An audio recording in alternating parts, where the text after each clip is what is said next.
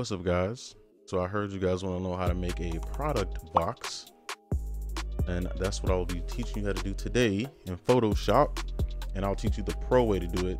A quick thing I want to mention: if you are new to this, like my channel, this will be optimized for producers because nobody cares about producers, but I do. So this is why all my videos are going to be targeted towards producers.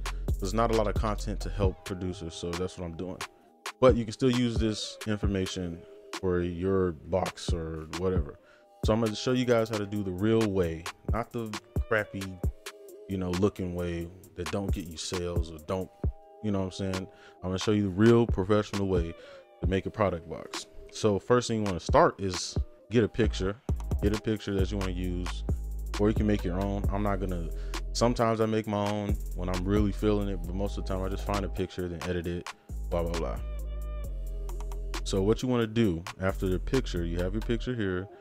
You want to go to this website, boom, Graphics Fuel. Some of you may know about it, but if you don't, here you go. And I'm going to try to make this as live as possible because I want you to see everything. You know what I'm saying? I don't want to skip and edit things out just because, I don't want to show you the secrets, you know what I'm saying? No, you're going to see everything that I do. So if you would have already downloaded it, but when you download it, this will pop up here. You can see everything about whatever. I already extracted it just for time's sake. So this is what's in there, or actually won't show. So once you download it, this is what is going to be. Hopefully you can see that. This is what's going to be in there. You just click on this. Okay. That's all you got to do. After the work is done, I got to accept it. The admin rights, blah, blah, blah. Get out of my face. All right. So this will pop up. Now what this actually is, I'm going to show you what I do. I'm going to do it later. I'm going to put a timestamp. So, because I'm not sure how long it's actually going to take for me to do that, like the perspective thing. But I'm gonna show you the way. If you just want to put a logo on the front, I'm gonna show you how to do that. You can also change the color of the box, but I guess I could show you, but we don't need to do that right now. So these are smart objects, which means this is a whole nother file basically, and that's why it looks so good.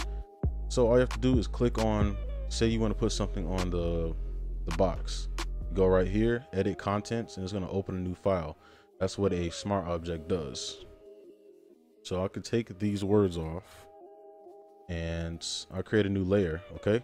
And I'm drag. Hopefully this works. It wasn't working earlier. What I'm going to do is just go to magic eraser, put the tolerance up, and just take the background out. And it took some of my color, right? So I'm going to just try to create a brand right now. And drag this over to the rectangle, put it right there. Just, put it in the right spot. Okay. Something like that. And I kind of want to make it doesn't look like it's in the middle to me.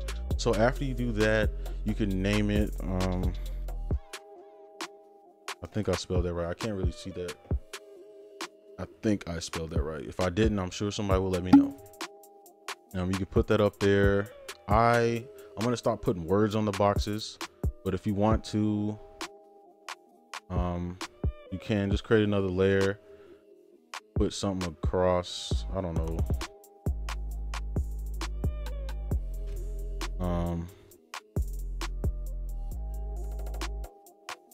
I don't know. I'm just thinking this on the fly. Like I said, this is completely live, so I'm not sure what to do. And that font doesn't look bad. Let me just make it black, or I tried to make it black. Make that black. I'm gonna just drag this.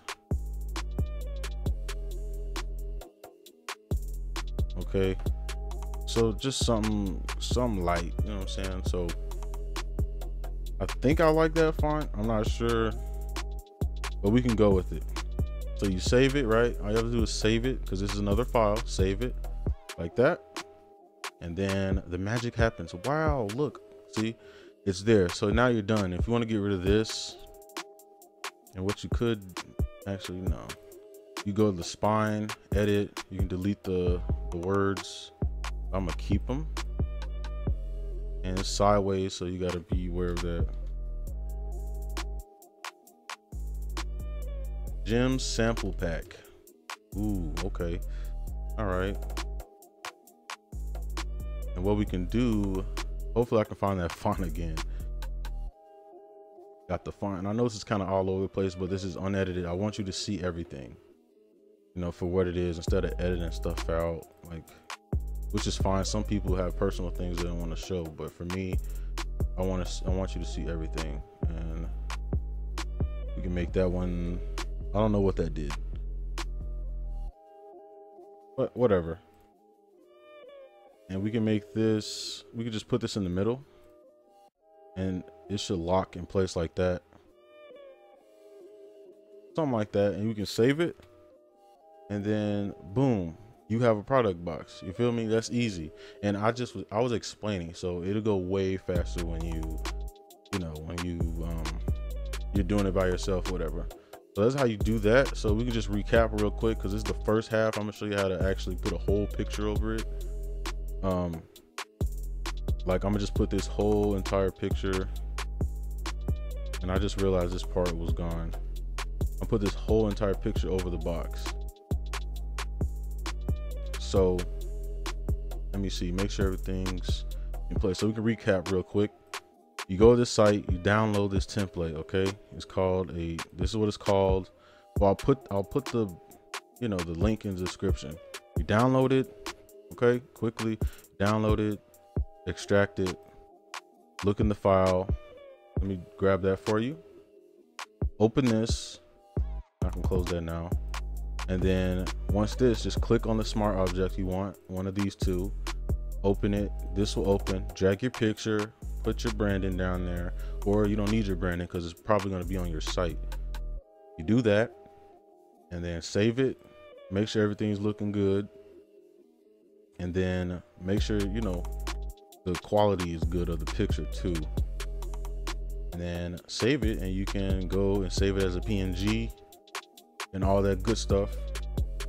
And then you have your product box. So now I'm gonna show you how to do it at a full picture, because some people like the, you know, the little graphics that go across. What I'm gonna do is take all this off, right? Save it, make it empty. We could just leave that there, but nah. All right, so here's the big secret. All right, the great, wonderful, almighty demi-lord secret. Okay, and I think I remember right. What you want to do, and what I'm going to do, is create a new layer and call this box wrap.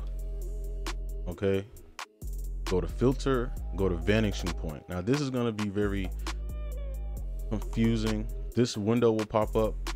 Hopefully you can, I'm gonna try to make it smaller, so you can see the whole window. This window will pop up. So what you're gonna do, now this is the hard part, but it's worth it in the end. Zoom in, and what you want to do is just click on the edges, because it's gonna map the picture to this. So just click on the edges. I'm gonna try to do it best I can. And if I'm correct, I think you hold control and you drag this down, something like that, and make sure this is down. And this one, I think it has to be blue in order for it to work. I'm not sure. I'm gonna press OK to see if it worked. So here you have the box wrap. So now I'm gonna drag the picture. Actually, no, wait.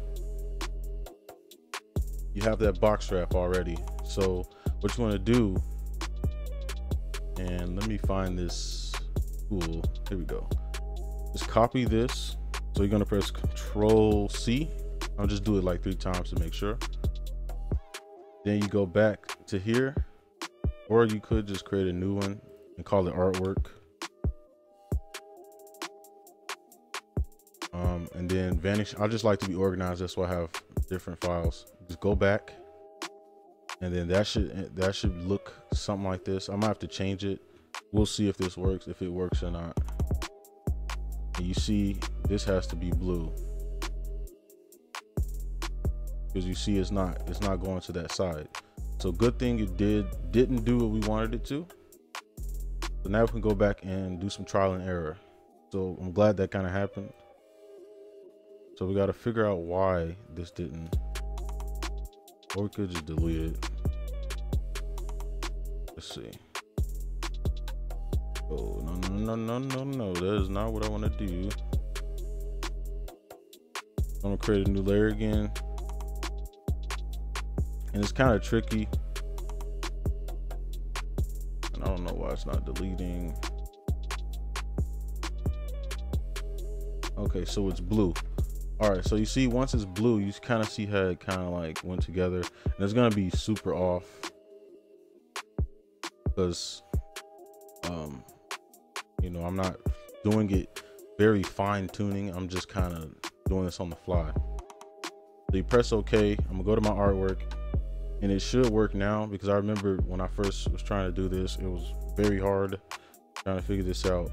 So now, as you can see, and if you know anything about design, you probably want to do it on the side. You know what I'm saying? Put it on the side, press OK. Woo! Now you see it looks weird. So what you want to do is come over here, and I think it's multiply. Yeah. So you want to come over here and go to multiply, and that's how it's going to give that realistic effect. All right. And if you want to put letters, on there, like some text, just create a new one, a new layer, because you have to put it on top, right? And I'm gonna choose a new font, Gems. I actually like this font a lot, but it won't show up on this part. I'll probably put something behind it. I'm not sure. Let's just try something new. You can see my fonts. You want to see what fonts I use? You want to copy me? That's a little darker. I can roll with this. It probably was the same one. It looked pretty much the same. All right, so the same thing. You want to just copy it. I think you can just do something like that. I'm not sure. Copy it, and then since this is, hold up, create a new layer. You don't have to create these layers. I'm doing it to stay organized, so I know which one. So this one, you know, its own layer, and this one will be in its own layer. So go to filter, vanishing point, and you can ignore that. And yeah, see, now that pops up, and now you should be able to drag it. You know what I'm saying? Or whatever. I'm not gonna completely do it. And then once again, multiply, just so it's not a big difference, but you know what I'm saying, it makes that little, you know, detail matters. So you can delete that. And I know that looks terrible, so I'm gonna take it off, but just showing you how to add letters. You just highlight it and then copy it, okay? And hopefully I'm not lazy and I edit like the shortcuts and stuff in. So that's how you do that. This video is what, 13 minutes. So, you know, those are the two ways. Obviously, once you do this, you want to save it as a template. So next time, all you have to do is drag a picture in, and then you can just, you know, you can just produce these at a high rate. If you got a lot of samples or loops or whatever you want to do. So again, I hope this helps out. I'm gonna do more these type of video, you know, I'm gonna try to do more videos that like people don't want to do because they feel like it's gonna mess up the market or whatever, which I don't think it will. You know, if you're gonna try to help somebody out, help them out. You know what I'm saying? Don't sugarcoat it. So I'm gonna just start doing more videos like this. Artist tutorials will be coming. I just wanted to get a few of these No Producer Left Behind videos out, which I forgot to mention in the beginning, but whatever. So hopefully this helped you out. If you're watching to this point, thank you. If you're new and you watch this point, subscribe, because you obviously liked the video, because you sat here and wasted 15 minutes of your life. So again, yeah, hopefully this helped you out. Like, comment, subscribe. Let me know.